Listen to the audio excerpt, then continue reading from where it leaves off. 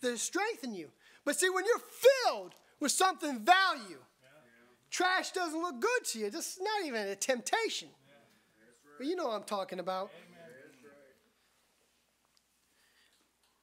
It's because we got something better.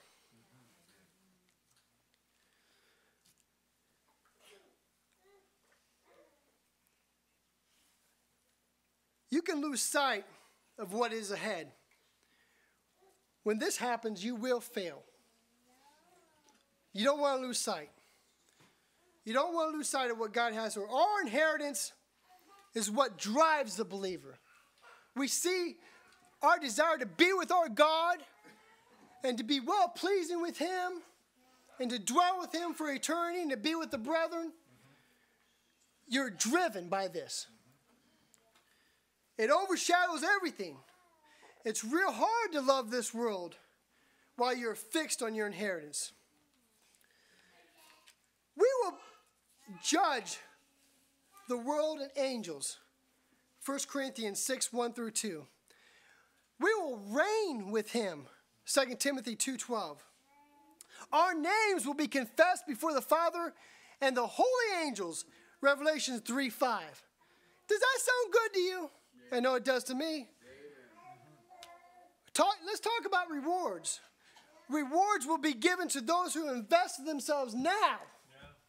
You're investing yourself now in Christ Jesus, you're going to get a reward. It's okay. You're going to get it. God says rejoice and be exceedingly glad, for great is your reward in heaven. For so persecuted they, the prophets which were before you. Rejoice, why? In the persecution? No, in the reward. That's what you're rejoicing in. Not the persecution. You're going through the persecution because of the reward. Yeah. Matthew 5:12.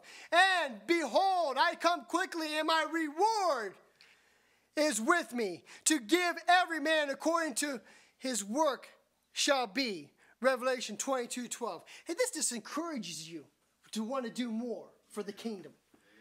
This encourages you to desire to understand God and His ways more.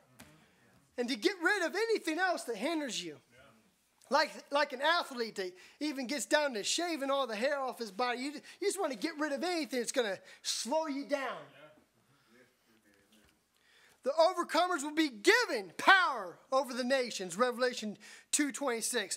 We will eat of the tree of life. How's that for eating? Huh? Go ahead. Deny the things of the world now, but there we will eat of the tree of life in the midst of the paradise of God. Revelation 2:7. We will receive a new name. It will be very personal between you and your God. Revelation 2:17. We will be made pillars in the very temple of God and will never again depart from His blessings. No more fighting, so fight now. Because there you don't have to fight no more. You're going to be stable and secure and no more going out. You're a pillar. Here things are unsecure, but they're secure. This is your inheritance I'm talking about. We will be made pillars. Him that overcometh will I make a pillar in the temple of my God, and he shall go out no more, and I will write the name of my God and the name of the city of my God, which is the New Jerusalem, which cometh down out of heaven from my God, and I will write upon him the new name. Revelation 3:12. Now think about this, with all that's been said so far, to this point. When we see these promises, what earthly treasure can stand up to this? We see all of our advantages to being there. And I understand now. And don't get me wrong, I understand we're getting our first fruits now. But that's the first fruits of where we're going. We don't want to stay here with the first fruits. The first fruits are drawing us there. It's showing us what we're going to be getting there in abundance. See, the first fruits, remember the first fruits? Those were just a little bit of what the land had. But it was just a little bit.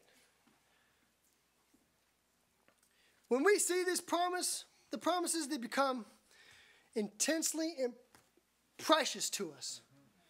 So precious that we just want to get rid of anything that hinders us, that comes in our way. So what is our inheritance? Everything. Ephesians 1:22. Christ has given everything. You're an heir, so that means you're with him. So when you look at it that way, it makes it easy to overcome the trash that's thrown in your way. Walk right over it. Walk right through it. Because you got somewhere you're heading. You've got a direction. The kingdoms of this world are become the kingdoms of our Lord and of his Christ. And he shall reign forever and ever. Revelation 11:15. That's your inheritance. That's what you have to look forward to. So this is the promise of eternal inheritance, and it's no small thing, brother. So let nothing hinder you from receiving all that God has for you. Thank you.